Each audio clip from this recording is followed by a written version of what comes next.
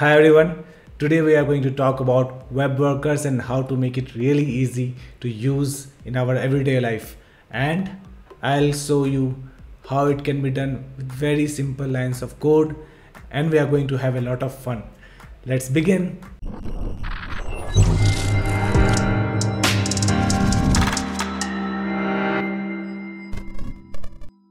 First, to begin with, right? Web workers, what it is.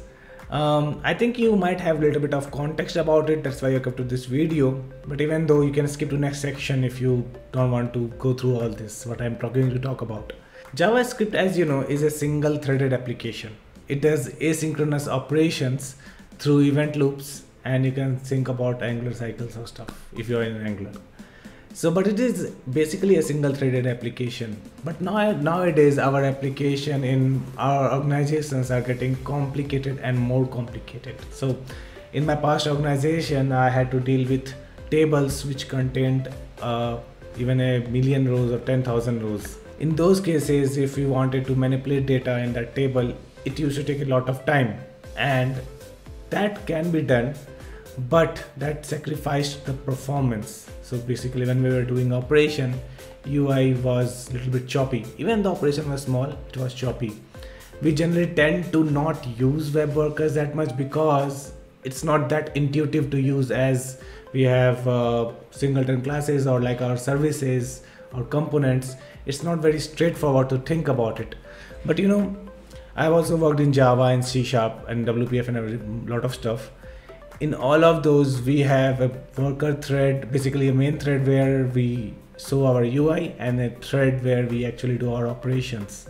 And they have made all architecture around it. In JavaScript, somehow I found that missing. In Angular, it's actually very simple to implement web workers, and we'll see how. First of all, let's start with our code, which we can see on our screen right now. This piece of code, as you can see, is basically a small animation which I have done through where we are requesting request animation frame. No, that you might not use these kind of animation frames. This is only to showcase a very simple example. I could not download complete organization's big code, or I don't have big database sources. But yeah, you can experience same things in table and stuff. But to begin with, we have this animation frame where we are basically changing the translation of this animation. You can see my last video how I wrote this code till here, and what it does basically. It is basically going to move element in our screen, that is this div, slightly to the left, to the right, and then when it reaches a certain limit, then it starts to move it towards left. As you can see in this set of lines, you can pause this video and see these lines by yourself. And it is basically infinite loop. So this method calls again animation frame again and again and again. So how does it look? It looks something like this. So we have a ball which keeps on moving from one end to another end. If you refresh our page, it starts like this. And now we have a button where we have added basically a method, handle long operation. This guy is calling a method which basically simulates a long operation. It's basically, we have kept an infinite loop where it is repeating itself until it does that loop until certain specific period of time. So we have given 2500 millisecond in our TS file. So it will iterate till it is 2500 milliseconds. As you can see on the screen, if I click, our screen is stuck for 2500 milliseconds, and then it moves again and again and again. Now, how to solve this via web workers? That's very simple. Just go ahead and type Angular web worker, right? And you can see in Angular article a very clear schematic design has been given where you can, as you generate your components, you can generate your web worker. Let's go ahead and do that. So as you can see, I might have made some mistake, but as you can see, we have generated a web worker file. Now this made few changes, as it created a file called example web worker. If your application is not configured for web workers till now, it will also configure your tsconfig file, where it adds basically a new worker config, and then it changes Angular JSON, where it basically says that for worker configuration, go and check this file. Let's see what it did in our, if we go in our worker class, we can see there is a event listener, and then we are posting a message of response. Let's go ahead and make some changes which this Angular is saying. After you generated a web worker, it has given an example what it will create in app worker, and then it has given an example what it will do in app component.ts file. Let's just take this and try to write in our code. Alright, so our application is ready, and you can see that worker sent a response. That means our page is connected to worker. Now let's try to move our long operation into worker.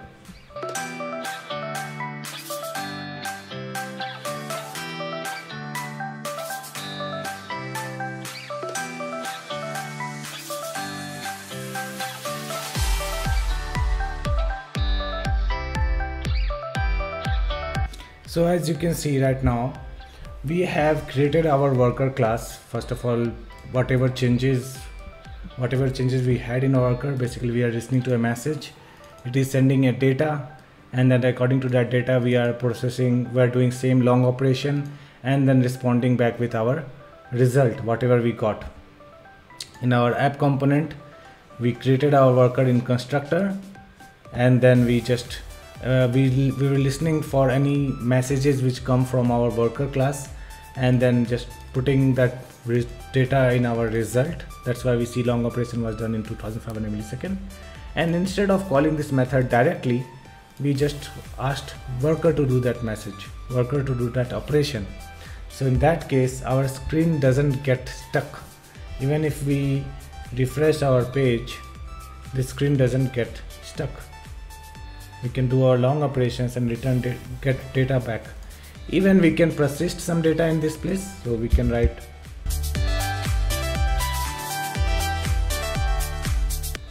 we can do long operation and then wait for our counter value. If we click again, the counter value should increase. As you can see, it increased here. So what is happening is basically, again, we are calling our worker class, doing some operation there, and then returning value. As you know, this is not that much intuitive. In last video where I was talking about web workers, as you can see that in description, first of all, if you haven't, that is one really good video. We were trying to create a framework where calling web workers becomes as easy as we call any method in a class. I told about we can subscribe to results, we can create promises and stuff, lot of things can be done. But why to create the wheel when it is already there? There is a really good library out there which I would say to use. It's really strongly typed and it's really good. Let's try to see which library that is, what I'm talking about. The library name is, as you know, npm web worker Angular. So if you go to this library hasn't been updated for some time, but I hope I have raised some pull request to update with latest Angular code, and hopefully this library will be updated according to that.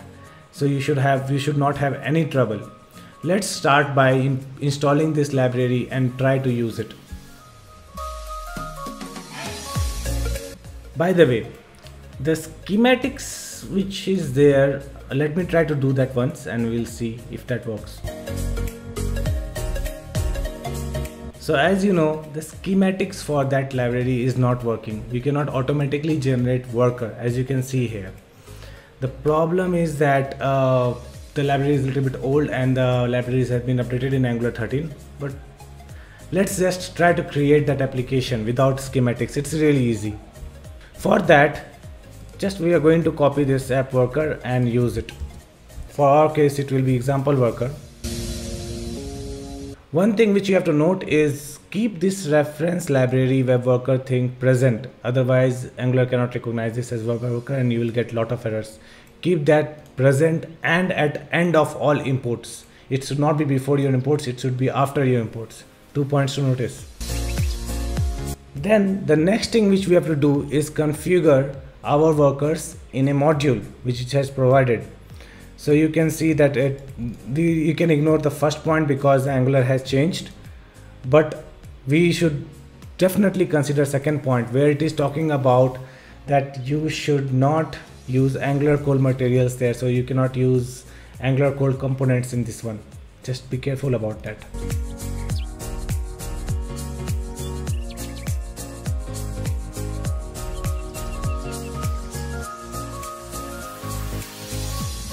So you can see this error once when you are installing this application. When it does IV build, I think this will fix the problem. Let's see. As you can see, this fixed the problem. Even if you're getting that error, just run build once and the problem will be resolved. As again, I have already raised a PR to update this to Angular 12, 13. That should fix the problem for you if that is merged. As per this time of this video, it has not been merged, but let's hope that soon it gets merged. Now let's try to implement this worker in our component.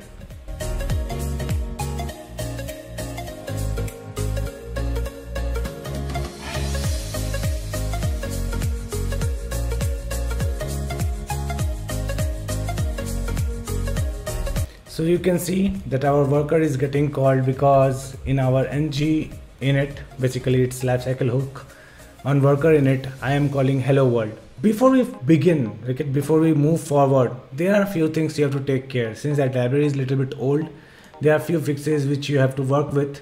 First of all, if you go ahead and see Angular web worker, right?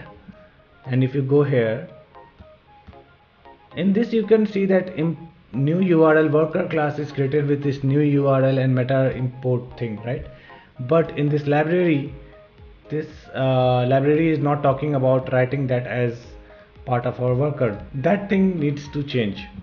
We need to write new URL in our import meta URL there. So I actually banged my head for some time to fix this problem for you, so you don't have to see this error. If you remove this, there is no error thrown, but it doesn't work. Let me just show you that. There is no compile time error and there is no runtime error.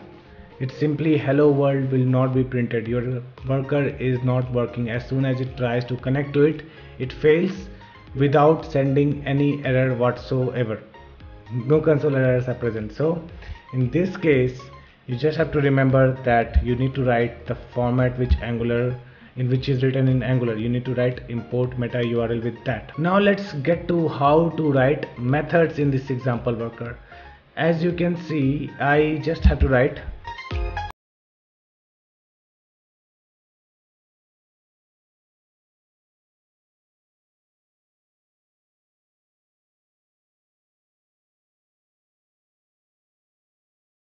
as you can see there is an error. Now this is the thing which I wanted to show you. Strong typing. Now long operation is going to return a number, so this guy knows that result is a string and we are going to send a number. So instead of writing it as a string, let's just post this as number, because we know that result is just going to show our counter. Let's try to save and see what happens. So as you can see, long operations is working and our counter value increased. That's what I'm trying to say. This is a framework which you can use in your code. You can call different methods, and since this is in a promise format, you need to write await with this. But also this is just a call method. You can even write observables, promises, whatever you want to do in worker.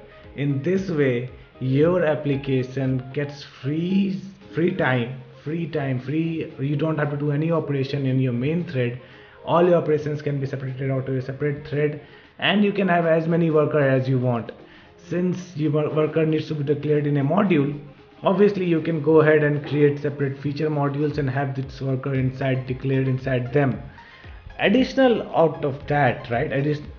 In addition to that, it also provides a way for fallback mechanism. So if you see here in our constructor, I just willfully ignored this, but this guy, if you write, it basically creates a client. If your browser is not supporting workers, or for some reason you want to have a feature flag where you don't want workers, in that case you can have this feature check and then create workers if you want. Else it will simply use this file directly in your main thread. It will not create a worker but call methods inside that worker in main thread. This client is powerful to switch between these two while construction. Now you can go through this example, like whatever is given, and see how many different kind of cases we can have. We can even create worker pools and then keep workers inside them. We can have a lot of getter setter properties by declaring different decorators over that. That will be part of different video, but I think you got the idea here. With workers, with this at least Angular web worker, this library Angular web worker, you can have a really easy flow to work with. You can write workers as many as you want, and you can create classes, call its method, you can call observables, what not. I hope this thing makes your life very easy with web workers, and I hope this kind of library we should also contribute to it. You can go ahead and go to its GitHub repository and then try to raise PR if you find some bugs, or you can, if you don't want to do that, pull this library in a local code and just work with it and improve it. You have your choice, right? Thank you everyone. That was it for today. Thanks for supporting me till now. If you loved this video, a like would work for me and a subscribe will be really helpful. Pass this video to whomever you think that this can be helpful. That's me, Gaurav, signing out for today. Thank you.